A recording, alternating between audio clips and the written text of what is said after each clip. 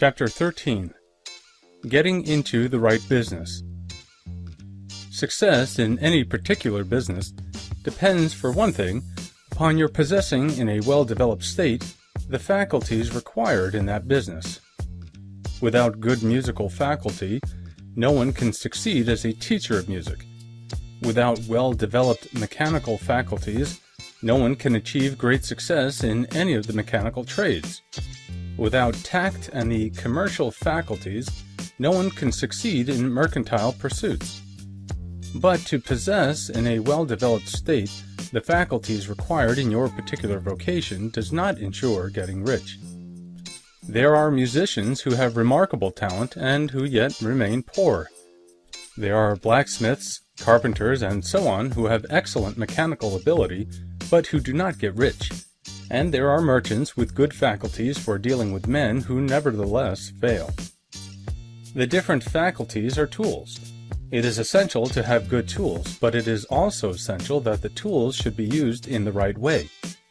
One man can take a sharp saw, a square, a good plane, and so on, and build a handsome article of furniture. Another man can take the same tools and set to work to duplicate the article, but his production will be a botch. He does not know how to use good tools in a successful way. The various faculties of your mind are the tools with which you must do the work which is to make you rich. It will be easier for you to succeed if you get into a business for which you are well equipped with mental tools. Generally speaking, you will do best in that business which will use your strongest faculties, the one for which you are naturally best fitted. But there are limitations to the statement also. No man should regard his vocation as being irrevocably fixed by the tendencies with which he was born. You can get rich in any business, for if you have not the right talent you can develop that talent. It merely means that you will have to make your tools as you go along, instead of confining yourself to the use of those with which you were born. It will be easier for you to succeed in a vocation for which you already have the talents in a well-developed state, but you can succeed in any vocation, for you can develop any rudimentary talent, and there is no talent of which you have not at least the rudiment. You will get rich most easily in a point of effort if you do that for which you are best fitted, but you will get rich most satisfactorily if you do that which you want to do. Doing what you want to do is life, and there is no real satisfaction in living if we are compelled to be forever doing something which we do not like to do, and can never do what we want to do. And it is certain that you can do what you want to do. The desire to do it is proof that you have within you the power which can do it. Desire is a manifestation of power. The desire to play music is the power which can play music seeking expression and development. The desire to invent mechanical devices is the mechanical talent seeking expression and development.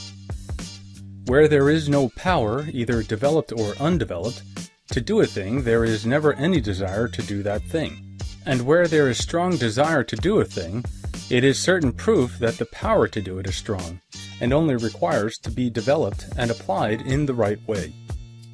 All things else being equal, it is best to select the business for which you have the best developed talent.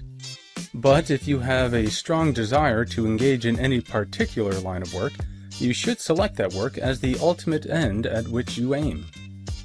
You can do what you want to do, and it is your right and privilege to follow the business or vocation which will be most congenial and pleasant.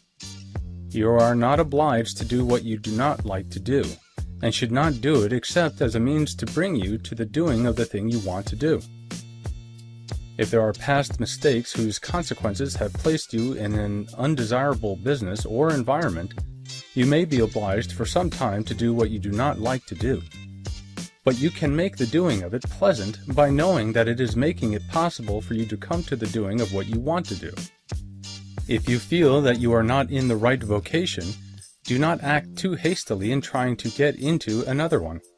The best way, generally, to change business or environment is by growth. Do not be afraid to make a sudden and radical change if the opportunity is presented, and you feel, after careful consideration, that it is the right opportunity. But never take sudden or radical action when you are in doubt as to the wisdom of doing so. There is never any hurry on the creative plane, and there is no lack of opportunity. When you get out of the competitive mind, you will understand that you never need to act hastily.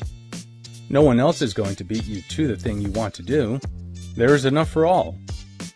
If one space is taken, another and a better one will be open for you a little farther on. There is plenty of time. When you are in doubt, wait. Fall back on the contemplation of your vision and increase your faith and purpose, and by all means, in times of doubt and indecision, cultivate gratitude. A day or two spent in contemplating the vision of what you want, and in earnest thanksgiving that you are getting it, will bring your mind into such close relationship with the Supreme that you will make no mistake when you do act. There is a mind which knows all there is to know, and you can come into close unity with this mind by faith and the purpose to advance in life, if you have deep gratitude. Mistakes come from acting hastily, or from acting in fear or doubt, or in forgetfulness of the right motive, which is more life to all and less to none. As you go on in the certain way, opportunities will come to you in increasing number, and you will need to be very steady in your faith and purpose, and to keep in close touch with the All-Mind by reverent gratitude.